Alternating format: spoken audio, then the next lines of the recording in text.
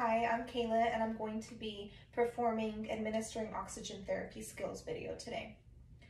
First, I would perform hand hygiene. Next, I would enter the patient's room, ensure privacy, let the patient know, hi, my name is Kayla, I'm going to be your nurse today and I'm going to be administering oxygen. Next, I would ask the patient for their name and date of birth and check their wristband to verify.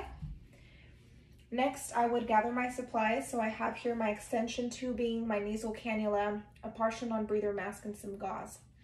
I would make sure my gloves are applied, let the patient know I'm now going to apply the nasal cannula.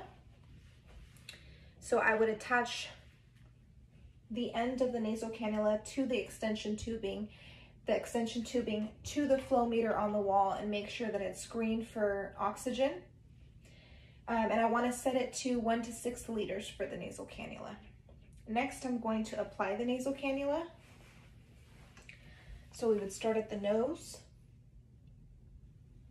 And I would make sure, go around the ears, and I would make sure that it's snug but not too tight.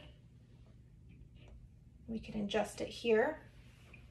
And I'm going to do regular assessments to check for skin breakdown. I would check behind the ears, nose, nostrils, cheekbones.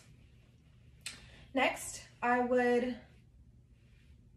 apply the partial non-breather mask, let my patient know you're a bit short of breath, so we're gonna apply this mask for a higher flow rate. So I would go ahead and remove, and we would discard this in the trash. So for our non-breather mask here, we're going to attach the extension tubing here to the mask, and we're going to attach the end of it to the flow meter on the wall. Make sure that it's green for oxygen. And now we're going to apply the mask. So I would start at the nose here and apply it over the ears. Make sure it's nice and snug. We can adjust the metal here over the nose. It's kind of falling, but we would make sure that it's nice and snug. We'll go over the chin area here.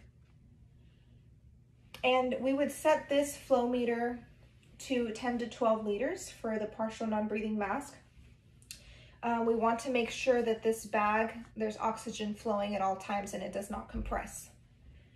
Next, I would also make regular assessments to make sure that there are no skin breakdowns. We can use the gauze for all masks to prevent skin breakdown, and I would use this gauze maybe around their cheekbones. I could apply it under here like this.